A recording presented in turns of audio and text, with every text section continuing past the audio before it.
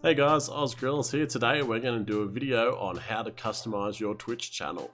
Let's do it.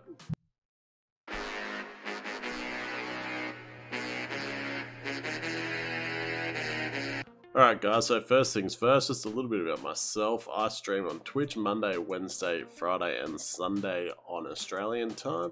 Please come check me out if you've got any questions or if you just want to hang out. The link will be in the description below. As for this channel, OzGrillus Gaming, we do tutorials on Streamlabs, OBS, Twitch, streaming. We have a few graphic designs such as how to do your own sub badges and emotes. Video will be in the description below for that one and above here in the card. Anyway, let's get to the video. Alright, so we're going to start with our Twitch panel. So what you do is go over here to the right, hit your icon, go to channel.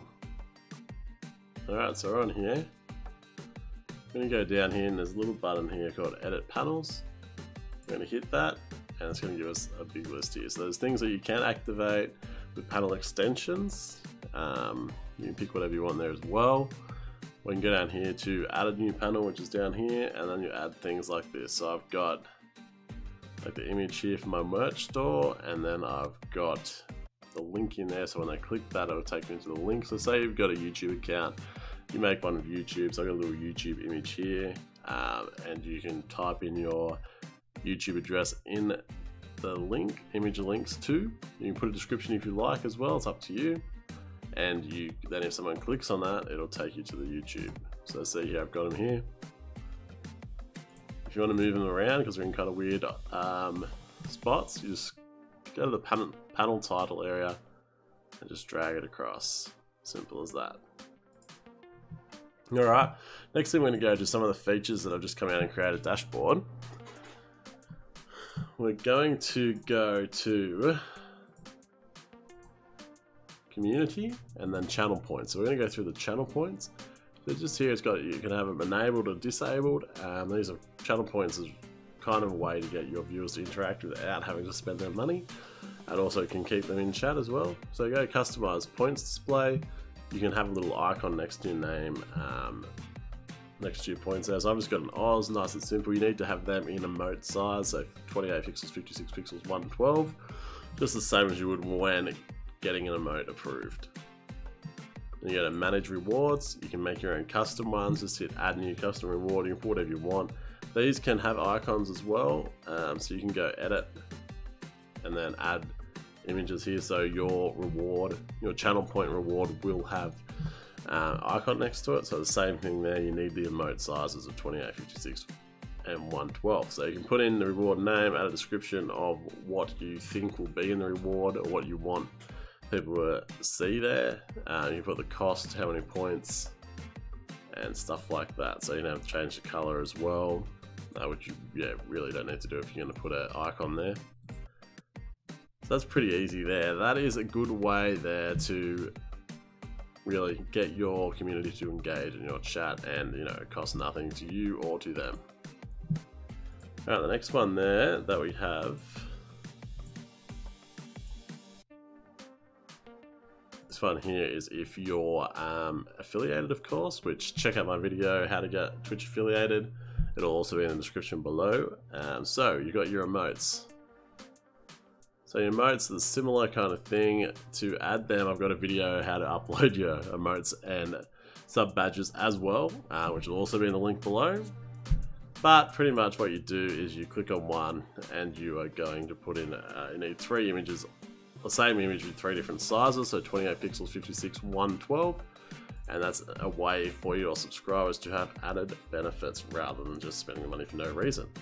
Same with the loyalty badges. They just added a 2-month one in, which I don't have anything set up, but before it was 1 month, 3 months, 6 months, 9 months, a year, and then you unlock your 2 to 8 year badges when you become a partner.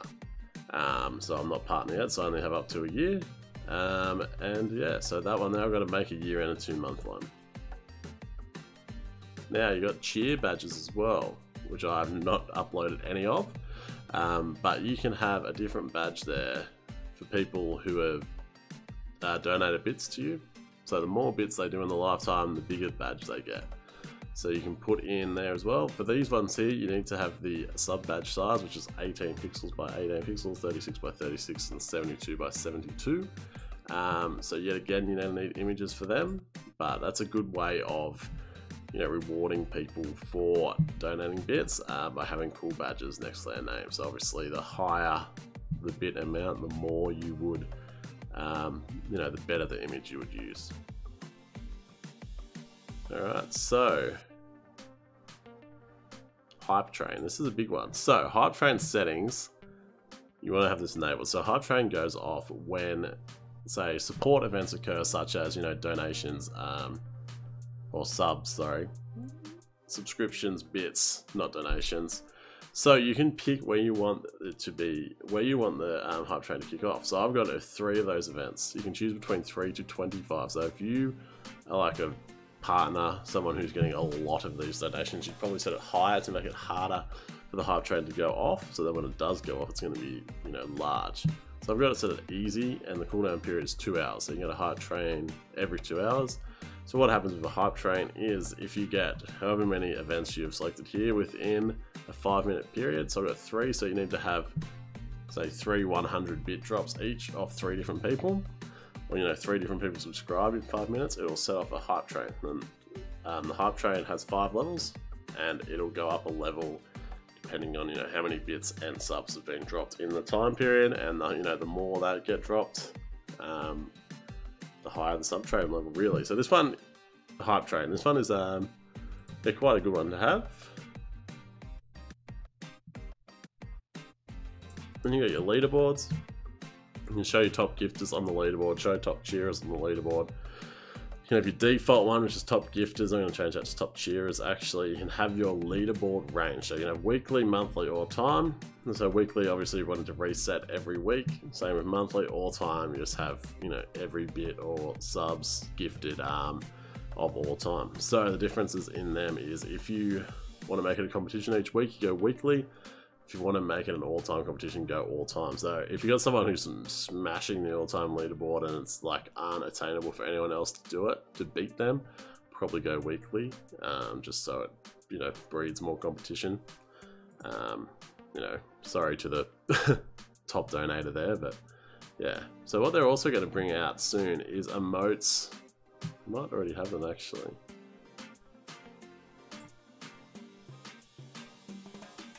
Yeah, so you can have emotes in here as well for certain tiers. So in the bit badges, again, for bit donators, say if they get to the 1000 bit badge, they unlock an extra emote. So you can upload an emote here as well, completely different to your other emotes. And once people get to certain bit, you know, bit badges, they can also get emotes. So, you know, I've got it unlocked up to 50,000. Because obviously no one has donated more than that. So I've got 1 on 25, so they could have a certain bit badge emote as well. So that's actually another good way to reward people who have been dropping a lot of bits on you. They get an extra emote. So if they're subbed, you know, they just get the standard emotes that everyone else does, apart from their tier 2 or tier 3, obviously. If they are dropping a lot of bits as well as being subbed, obviously they're going to get this. Well, they don't have to be subbed, they just need to get the bit badges. And they will get these extra emotes. So really incentives for dropping bits. So there are ways that you can, also here in bits and cheering, you can you know, change your minimum bits to cheer, minimum bits for the emote. You can disable pre-roll ads when I run ads. You can change all that as well. So that's pretty good in the affiliate section. Obviously you have to be affiliate. Yet again, check the video if you're not. You can go to here and you can change like your video player banners and stuff here in channel. So that's another way of customizing. So obviously you have a different banner. Auto hosts, another good way. So you can go to your auto host list and you can put people in, so when you're offline you'll auto host. So to do that, just search a channel and hit add of someone you want to auto host there. Raids, allow all raids. I would, unless obviously you're getting bullied with raids, then I probably wouldn't. And you've got your teams here. and you can have drops. So you can alert your viewers when they have a chance to earn in-game loot, or you cannot. It's up to you. You can tick off, I've got ticked off here, host pre-recorded videos, so if someone's doing a replay, I'm not going to host that. But you can host it if you want to, obviously, as well. Alright, so here we got our moderation controls. Pardon me. Yeah, you can do your block terms and phrases, permitted terms and phrases. We won't go in there in case it's something rude. You can put your rule sets. I've got a little moderation. You can have strict moderation. You know, you can add your chat rules here. So when someone first comes in the channel for the first time, before they chat, they have to agree to your chat rules. And you could also do email verification. So anyone that would like to send messages to your chat must first verify their email address. So that is in case, say you have someone who is harassing you and you, you know, block them, and then they create a new Twitch account straight away and try to jump back in, they would have to go and verify it first. And you can have your ban chatters down here. It's pretty good on the old moderation. Community, you can have roles manager. So you can go add new, you can type in someone and you can have them as, you know, VIP or a mod or whatever. So I've got a lot there actually. They're all great people. And you can look at your insights here as well, and you've got your stream manager, which, you know, you can edit your stream info, rate a channel, clip things. You know, I can't do it now because I'm not live, obviously. We'll go back to our main channel page.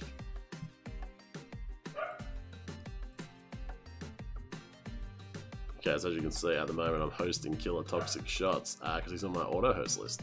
So this is our channel, our panels again down here. So, you know, you just got to try and make sure that you have info kind of there that you want people to see. So things, so I've got my About Me here, I've got like my Amazon Blacksmith panel which shows like games I'm playing. You can have my, like what's on my PC, what's my streaming setup as links.